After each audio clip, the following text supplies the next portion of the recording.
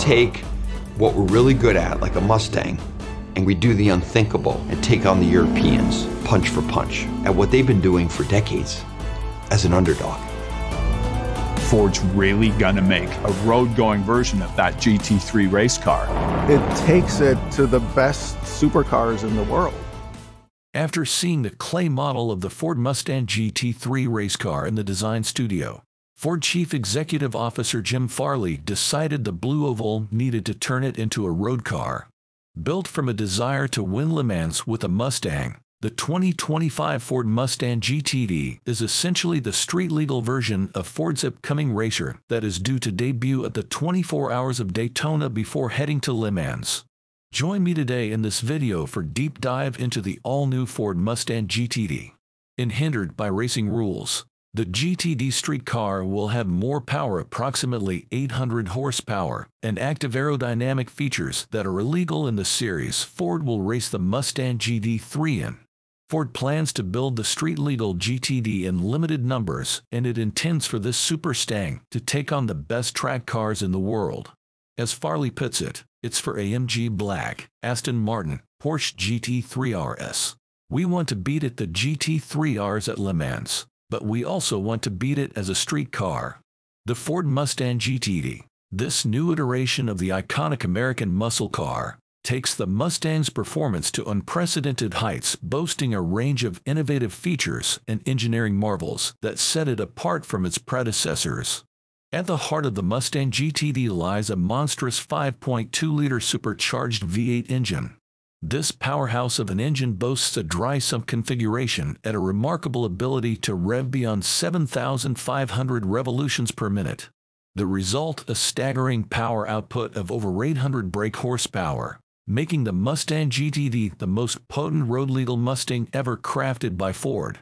The interesting twist is that thanks to the balance of performance regulations, this road-legal version is even more potent than its racing counterpart. Mustang GTD, designed and engineered by Ford Performance and Multimatic, the GTD starts life as a body and white run-of-the-mill Mustang that leaves the model's Flat Rock, Michigan plant and heads north toward Multimatic's factory in the Canadian province of Ontario. From there, the rear of the Mustang shell undergoes surgery to fit the GTD's transaxle, which contains a Tremec 8-speed dual-clutch transaxle. A transaxle cooler mounted onto the trunk lid chills the gearbox. Ford tells us there's still some trunk space under the transaxle cooler's ducting and radiator, but we didn't get to see it. Fitting a transaxle that connects to the front-mounted engine via carbon fiber prop shaft shifts the balance of weight rearward. Ford claims the GTD has a nearly 50 by 50 front-rear balance, which compares quite favorably to the Mustang Shelby GT500's 56.6% distribution. The automaker is keeping the GTD's final weight under wraps for the time being. With the exception of aluminum door skins, carbon fiber forms the rest of the bodywork. Before you ask, exposed carbon fiber panels as on the GT Supercar are under consideration. However, such an option may ultimately prove too complicated and expensive.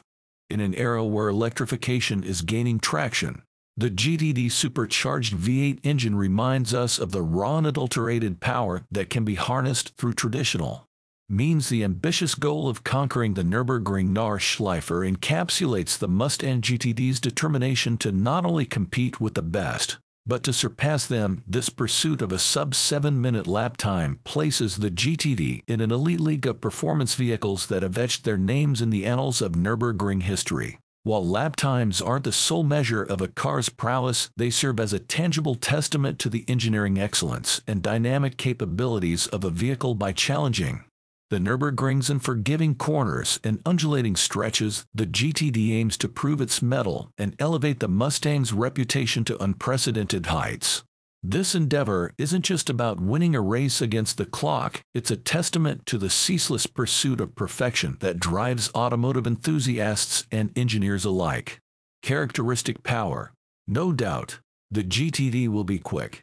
Motivation comes courtesy of a slightly modified version of the Shelby GT500 supercharged 5.2-liter V8.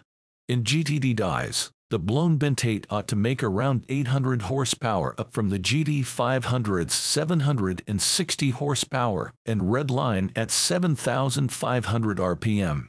A dry sump oil system should allow the engine to keep all 8 cylinders sufficiently lubricated on the track. Even with this addition, the engine maintains the same mounting position as the GT500. An available titanium exhaust made by Akrapovic blows hot air out of 2 large pipes that protrude from the rear fascia. We assume the GTD includes a launch control system so it can make the most of the traction provided by the Mammoth 345/30ZR to 20 Michelin Pilot Sport Cup 2R rear tires. Up front, Ford fits the GTD with 325/30ZR to 20 rubber, among the widest tires we can recall seeing fit to the front end of a production car. A bespoke suspension makes the most of the rubber's grip. Multimatic's adaptive spool valve ASV dampers pair with a new unequal length control arm front suspension, while the rear end incorporates a pushrod-style multi-link setup that works with inboard-mounted ASV dampers and coil springs. Forged aluminum wheels come standard, but even lighter forged magnesium wheels are optionally available to further reduce unsprung weight. Massive carbon ceramic brake rotors hide behind the GTD's wheels. Dedicated cooling ducts help keep the front rotors from overheating. GTD brings the wing with the push of a button. The GTD's body drops approximately 1.6 inches in order to make the most of its aerodynamic package. The massive wing hanging off the C-pillar is an optional extra, and it's due to come with a hydraulically controlled active drag reduction system (DRS) to increase downforce when necessary. Pressure-reducing vents in the front fenders and HUD look like pieces pulled from a dedicated Le Mans racer. For those wanting the most extreme aero package, Ford will offer a carbon fiber underbody that comes with hydraulically actuated, active front flaps. In person, the GTD is shockingly wide, with aggressive fender sculpting.